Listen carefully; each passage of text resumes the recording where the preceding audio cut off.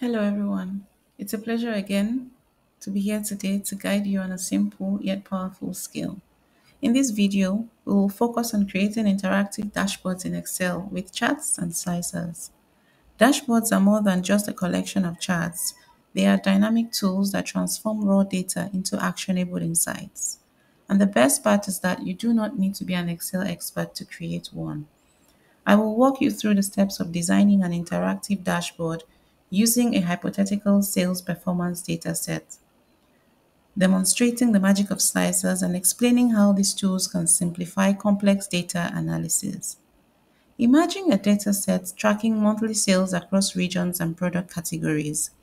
Here's an example.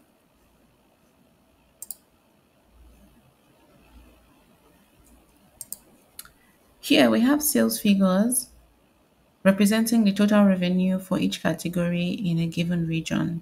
We have four regions, North, South, East, and West, across three product categories, electronics, furniture, and clothing, from January to December. For instance, we see that the North region recorded 5,000 naira in electronic sales, while the South recorded 3,000 naira in furniture in January. The first step would be to set up the pivot table. The pivot table is the backbone of any dashboard, and it organizes and summarizes data. To insert a pivot table, we select the data set that we have or the range of data that we're interested in working with. Click Insert tab, Pivot Table, from table or range as it is in this case. And because we want the pivot table in a new worksheet, we say click on New Worksheet. So it takes our data to a new worksheet. Then we begin to build the pivot table. To do this, we drag the month data to the column area to display months horizontally.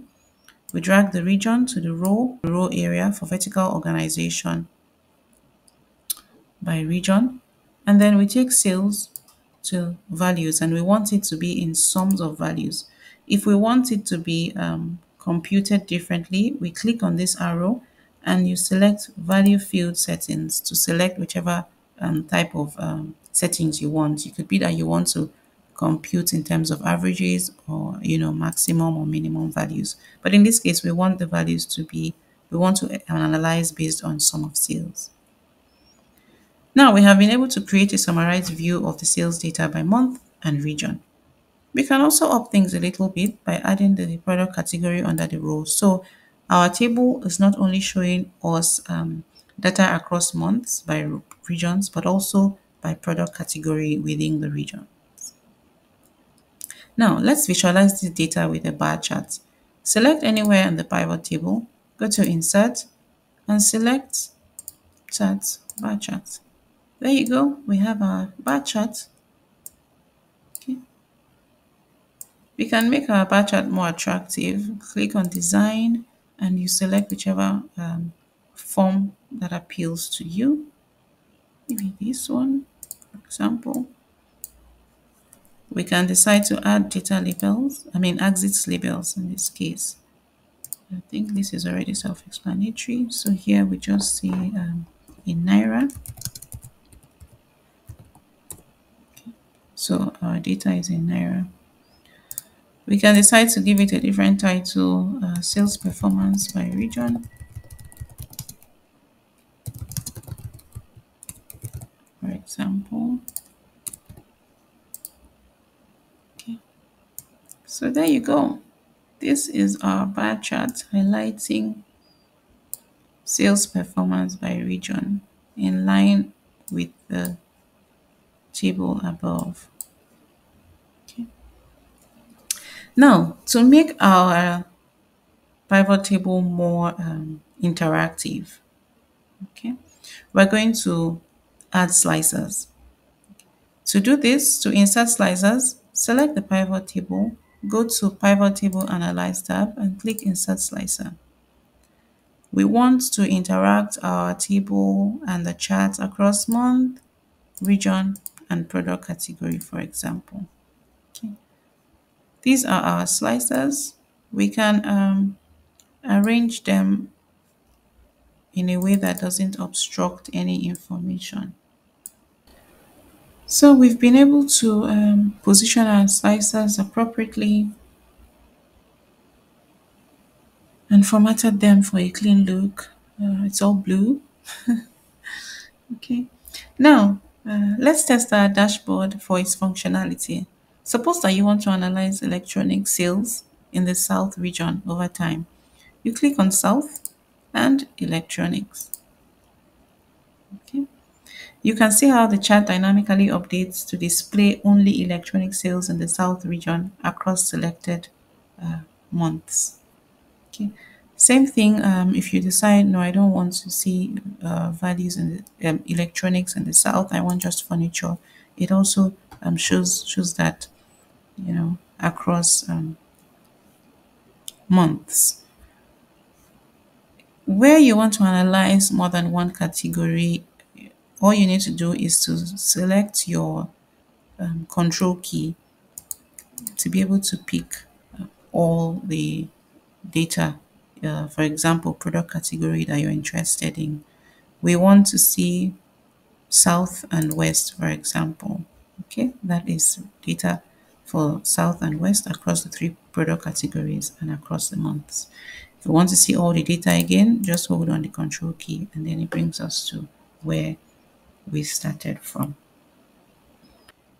Interactive dashboards are invaluable tools for decision making. Instead of combing through raw data, users can filter and visualize insights instantly. Whether tracking sales trends, comparing regional performance, or analyzing product categories, dashboards make complex data simple and actionable. In just a few steps, we've created a dynamic, user-friendly dashboard that transforms a static dataset into an interactive tool. As you apply this in your own work, remember the key principles: clarity, interactivity, and usability. We need to understand where to place fields in the filters, columns, rows, and values sections of a pivot table. Placing data by sections depends on what you want to analyze and how you want the data to be structured. As a guide, remember that filters allows us to narrow down the data we want to view without changing the subsets of the data. To decide what type of data we want to insert in the filters section, we ask, what criteria might I want to quickly filter my analysis by? For the columns area, we display distinct values horizontally at the top of the table, thereby creating separate columns for each category. To decide what type of data to insert in the column section, ask, what categories do I want to compare across horizontally? Rows display distinct values vertically along the side of the table, organizing the data into categories. To decide what goes into the rows area, ask, what categories do I want to organize the data by in rows? And values are the numerical data points or metrics you want to analyze. For example, sums, averages, or counts. To decide what goes into the values area, ask, what numbers or metrics do I need to analyze or summarize? Thank you so much for joining me today. I hope you found this useful. I look forward to seeing the amazing dashboards that you create. Until next time, happy data analyzing.